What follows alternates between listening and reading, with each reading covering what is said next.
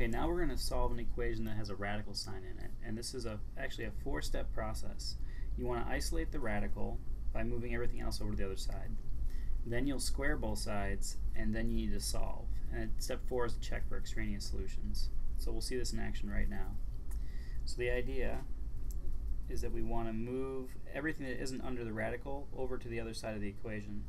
So I'm going to write this as the square root of x plus 3 equals x minus 3. So I subtracted 3 from both sides to get to here. And now, in step 2, you're going to square both sides.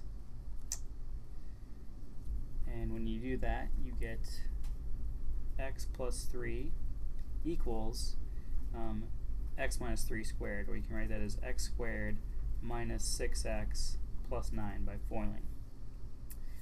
And just so you see how that works, that's x squared minus 3x plus negative 3 squared, which is 9. So that's how I got down there.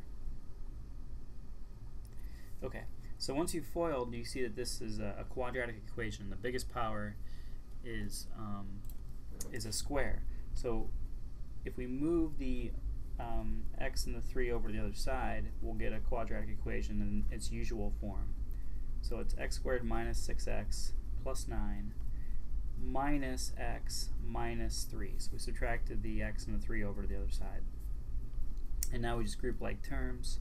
We'll get 0 equals x squared minus 7x plus 6. And we can solve this either using the quadratic formula or by factoring. If you try to factor this, you'll see that we want something that multiplies to be 6 and adds up to be negative 7. And so your options are negative 1 and negative 6. You could try 2 and 3, but that doesn't add up to be negative 7. Okay. And then now that we have x minus 1 equals 0 times x minus 6 equals 0, either x equals 1 or x equals 6. Those are our possible solutions.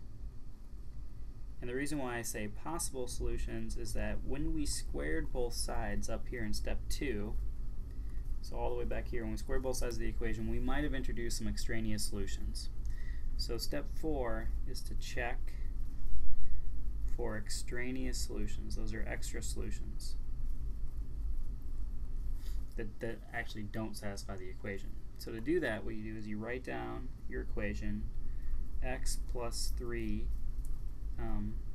square root of x plus 3 equals x, and I've just put parentheses wherever there's an x, and you're going to write down as many copies of this as you need, or as you have possible solutions, and then you're going to check. So when I plug in x equals 1, I should see whether or not this is true, and if I plug in x equals 6, I should see whether or not it's true. So if I plug in 1, then I get the square root of 4 plus 3 equals 1. And again, we're asking whether or not this value of x actually makes the equation true or not. And in this case, we get 2 plus 3 equals 1. Nope, that doesn't work. And so I think the reason why that's true is, or why this shows up as not being true, is because if you were to move the 3 over the other side and square both sides, you would get that as the solution. But this original equation, it doesn't make it true. Okay, so this first one is false. It's an extraneous solution. It doesn't work. But if I plug in x equals 6, I do get a solution, because I'll get the square root of 9 plus 3 is equal to 6. Well, that's saying 3 plus 3 equals 6.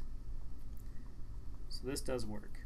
And so the takeaway here is that the only solution is x equals 6.